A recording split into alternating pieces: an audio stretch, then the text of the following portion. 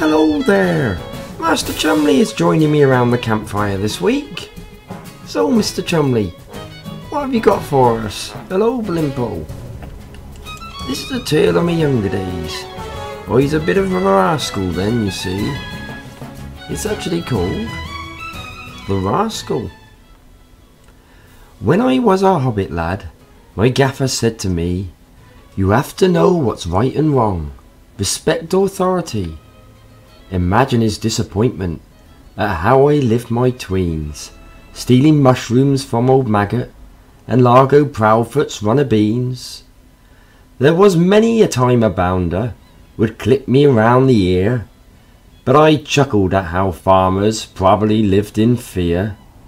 Now every villain ever, whether naughty or plain bad, will always get his comeuppance, and I got mine a tad. For I saw a busy bounder walk through Bywater Square, and I hid behind the dragon. He knew not I was there. I found a mouldy carrot, then I searched for something rounder, till I saw a crunchy cabbage, and I threw it at the bounder. Then I heard a voice shout, "Oi there! I saw that with my eyes." It was old Barmy from the dragon, and imagine his surprise when I took another cabbage and bounced it off his head. I could tell that made him angry, as he turned a kind of red. He grabbed me by my hair, right up to my gaffer's front door, who gave me such a flogging that my bottom was all sore.